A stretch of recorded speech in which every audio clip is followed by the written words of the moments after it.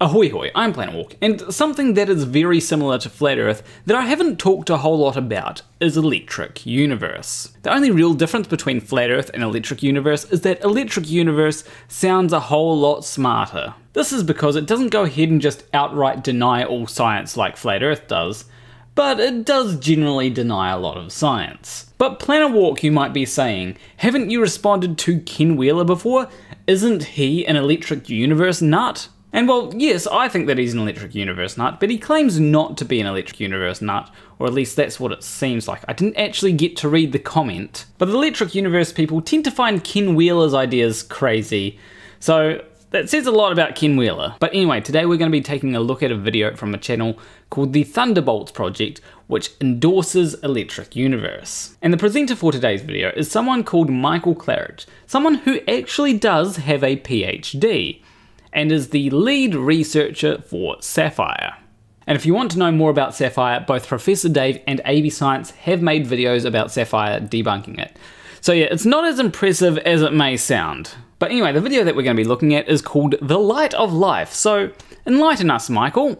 In the early 1920s, Alexander Gurevich in Russia was experimentally exploring the idea that all life emits and is embedded in a morphogenic field. So an important thing to note about the morphogenetic field is it was proposed before we knew about genetics. Once we discovered genes and chromosomes, we found out how information is passed from parent to offspring. Now there may be some validity to the morphogenetic field, however, it does seem to have been heavily co-opted by people that think that you can use it for telepathy. And that is partially why I found it so difficult to research this, because when I search it up, it just comes up with a whole lot of things about telepathy. And that is one of the reasons why misinformation is so prevalent these days, folks.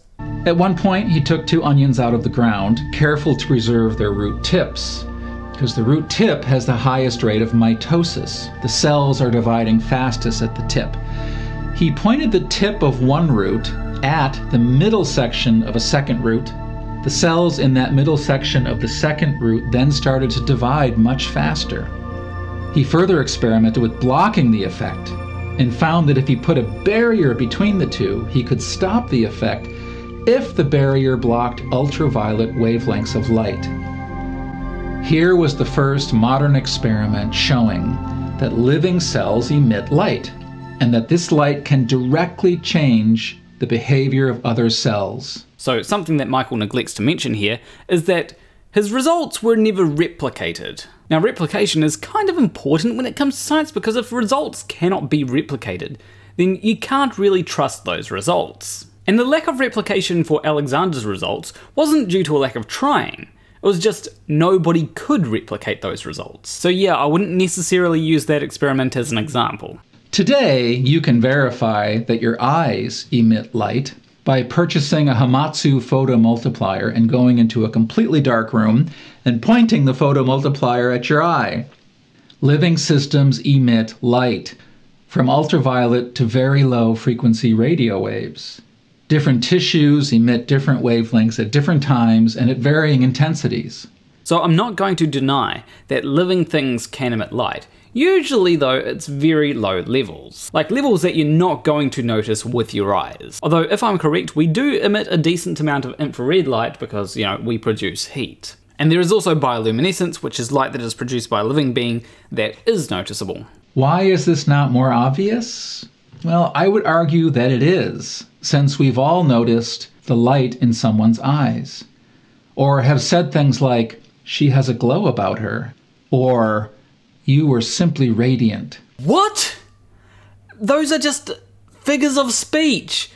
If I say someone has a glow about them, I don't mean that they have literally turned radioactive and are glowing. Like, I just mean that they look happy or something. That's what I mean. Like, if someone mentions the light in someone's eyes, that doesn't mean it's because your eyes are literally emitting light that people can see. This is just not how it works. Like, can someone please remind me how this guy has a PhD? Because you think he would be smarter than that. If we would all trust our own experience more, then science could progress much faster. So I'm not going to lie, that sounds very flurfish, but not only that, that is antithetical to science. Because in science, you cannot trust your senses. You need to repeat things to make sure that your senses weren't lying to you. In my opinion, it is not a good idea to tell people to trust their senses. Well, at least when it comes to scientific matters, but when it comes to everyday life, have fun as long as you don't harm anyone.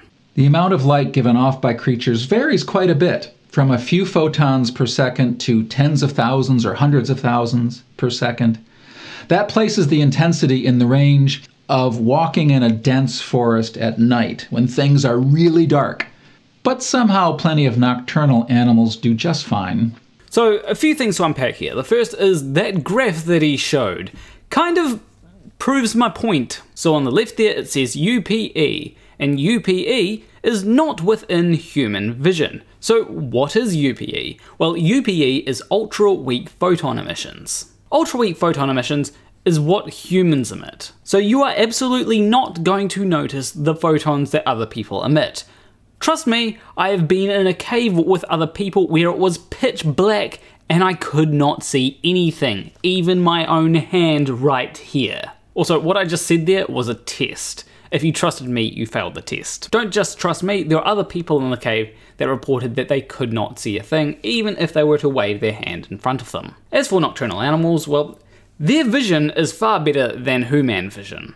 They have far more cones in their eyes than we do. Having far more cones in your eyes allows you to see far more easily in the dark. What is this bio-light doing? Here are a few examples. Over the winter, a seed will not emit any light. As the rain falls and the temperatures rise, in the quiet darkness of the soil, the seeds start emitting light, green light, up to 10,000 photons per second. Now this is the part where he cites things to support his hypothesis. Now, I can't actually find anything wrong with the studies themselves. Well, at least not with the first studies that he cites. But the important thing to note is that these studies reference ultra-weak photon emissions. It's not talking about going Super Saiyan. Our blood is constantly emitting light. Blood that had a higher immune response, in this case carrying more neutrophils, had a measurably higher photon count. To our alert biomedical viewers, this is probably the best area to look for new diagnostic techniques, as you can be absolutely certain that the complex rainbow of colors given off by our blood perfectly reflects the ever-changing physical and emotional state of our organism. So if you ask me, that bit about blood being a perfect reflection of our physical and mental state seemed a little bit weird. Because yes, I'm sure that blood giving off photons, depending on the amount of neutrophils are in them, can be used as a diagnostic tool. However, it does not then follow that that would be the best diagnostic tool, or even the most accurate diagnostic tool. It would be like using blood pressure to determine how stressed someone is. Yes, using blood pressure can help you determine if someone is stressed. But it can also be a result of other factors. And some people, they might not have a high blood pressure when they're stressed because they just naturally have a low blood pressure. But taking all that into account, yeah, you could estimate if someone is stressed, but it wouldn't be perfect and you would want to do other diagnostic tests. Essentially what I'm saying is you can't just simplify everything down into a silver bullet. In the old picture, any light present in biological systems was just the random thermal energies. And yes, there's plenty of that. But now we see that specific biological processes are initiated by specific frequencies of light, which are emitted at specific times and places. The biology of light is just as regulated as the biology of molecules. So from what I could tell, none of the papers that were actually cited in the video said that certain biological processes are initiated by light that's emitted from within the body. Obviously, there are certain biological processes that are affected by light, like, seeing. And there's a whole lot of things to do with how light affects sleep schedule and stuff like that, but that's all to do with external sources. When it comes to internal sources, well, that area is far greyer, especially seeing as it's easy to show that cells may emit light. It's not as easy to show that that light can be useful. We're down to the final two experiments. My runner-up favorite is based upon the fact that when you are in bright light, your brain emits more photons. Take two people, place them in the same room, along with an antenna which emits a weak oscillating magnetic field. Person 1 then stays in the room while person 2 goes to a second room, which is completely dark. Shine a bright light on the first person. The second person's brain will immediately emit more biophotons. This only worked if the two people first shared the experience of being in the same oscillating magnetic field. That's quite interesting. I'm not really sure how I'm meant to debunk this, because this is a paper, and this paper has been published. So maybe he has a point.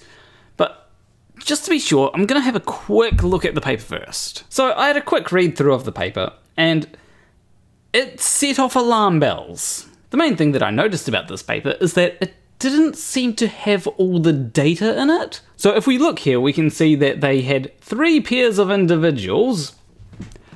Not a great sample size, certainly not enough to draw a conclusion from anyway.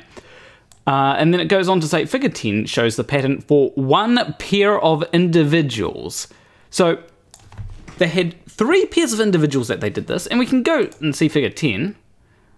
Figure 10's right here. And they only showed the data for 1 pair out of the 3. That is really suspicious to me. Now that's not to say that this paper is entirely invalid. It could be that I missed something. I was only having a quick look over the paper.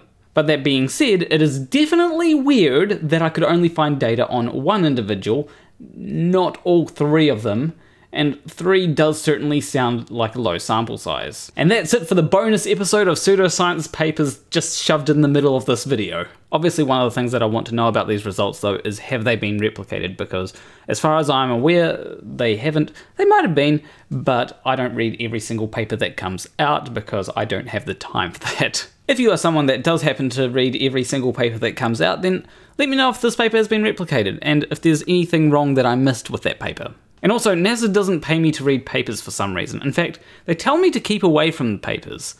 But the fire that I caused was with a newspaper, not a scientific one. Life emits light. In some cases, we see the light is doing specific work, such as initiating mitosis. Except from what I've found, that doesn't appear to have been replicated. If humans were nocturnal creatures, this would all be obvious, as the luminosities are roughly that of a forest on a moonless night. I mean, stars do exist, so maybe they might light up things a little bit, but obviously only on cloudless nights. Although, honestly, I am not sure of how good an owl's vision is at night when there is no light source illuminating things. So it is definitely possible that they do see things simply because they give off light. I guess I was told that this is a messy subject, but I decided to make a video about it anyway. For those with a classical bent, you might be saying, Plato was right, once again. Plato said that in human vision, light goes out from our eyes and blends with the light coming from objects, and the combination results in what we see. Why does everything come back to Plato? Plato wasn't as smart as everyone makes him out to be, at least not by modern standards. In fact, I could probably start building up a repertoire of weird and wrong things that Plato has said for every time someone brings up Plato. Although my favourite one will always be how he defined a man as a featherless biped. Now we have proof that our eyes emit light. To a physicist, this was always an obvious possibility, since all receivers are also transmitters. A radio antenna can send a signal or receive the same signal. It has to work both ways.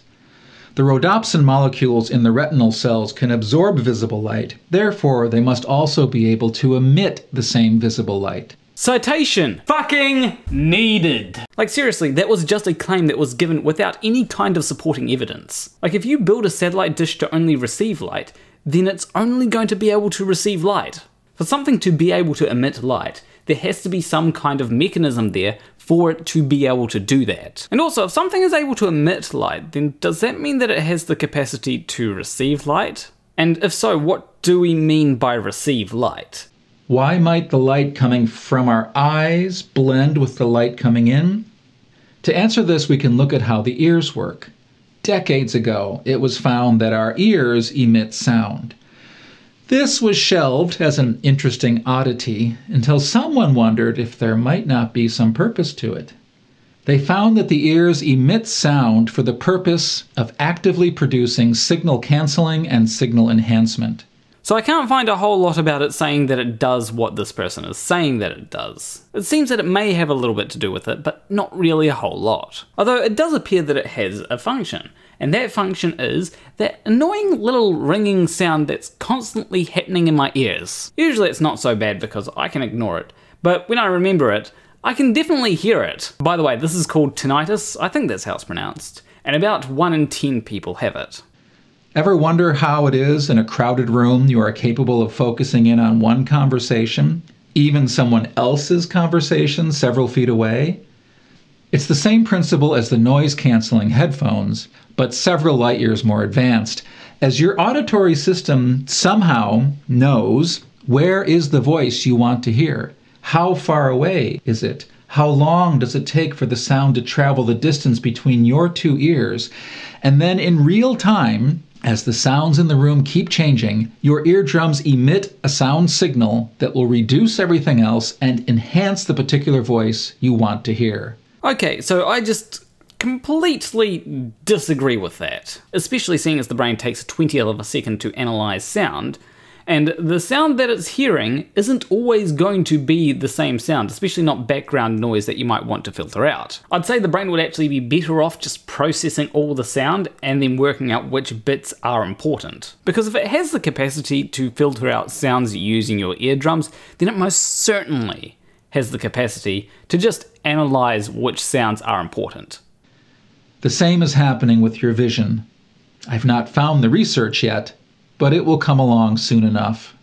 So, the same thing is happening with your vision, but you just haven't found the research. You're confident to say that it's happening with your vision, even though you haven't seen any research to suggest that it is.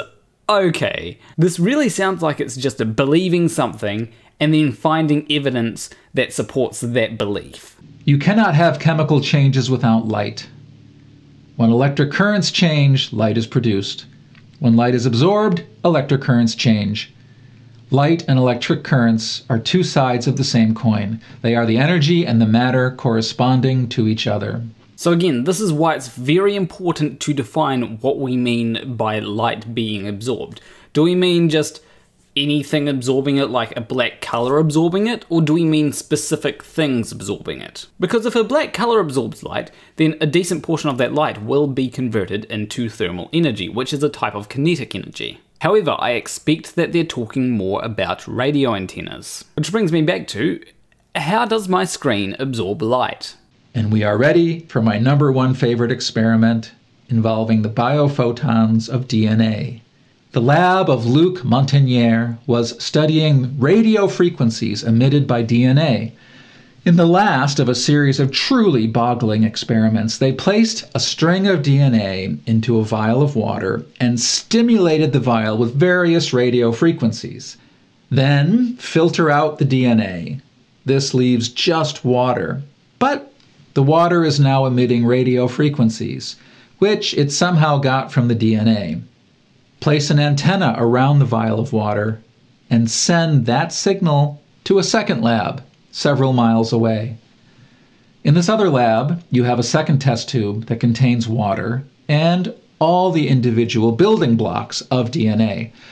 Broadcast our signal into the second vial. In a few hours, the original DNA strand will be constructed in the second vial. Sounds like magic, and I guess it is. But it is also experimental data. This is getting tiring because I feel like everyone knows what I'm going to say because there seems to be a trend with this video. So that experimental data that he talks about hasn't been reproduced. I know, I am shocked as well. Also, several scientists have criticised that paper, saying that it is one of the worst papers that they have ever seen. In fact, one of the direct quotes from Paul Myers from the University of Minnesota was, "Who reviewed this? The author's mother?" But funnily enough, it wasn't his mother that reviewed the paper. Allegedly, Luc Montagnier himself was on the editorial board. From what I've heard about the paper, it seems like it could be a good candidate for pseudoscience papers. Luc Montagnier has many admirers and many enemies. As often happens with people who achieve a great deal in life, shortly before his death last year, he had the distinction of being cancelled for daring to point out some obvious problems with a novel medical treatment that was being rolled out around the world. Hence, it is possible that anything connected with him will be erased from future history. You know, I feel like he was cancelled about 10 years ago, you know, because he published a paper that some people saw as support of homeopathy. You know, a paper about DNA teleportation, which allegedly he was on the editorial board for when the paper got reviewed. Oh, and not to mention that he did promote conspiracy theories about COVID-19. I guess you either die a hero or live long enough to see yourself become the villain. The entire electrical body of the Earth is both the sender and the receiver of all the vibrations in all the DNA, in all the living creatures, over all the eons that have unfolded within her. Inside you are 1 trillion antennae that are both the senders and receivers of all the love and wisdom contained in the long body of our Mother Earth.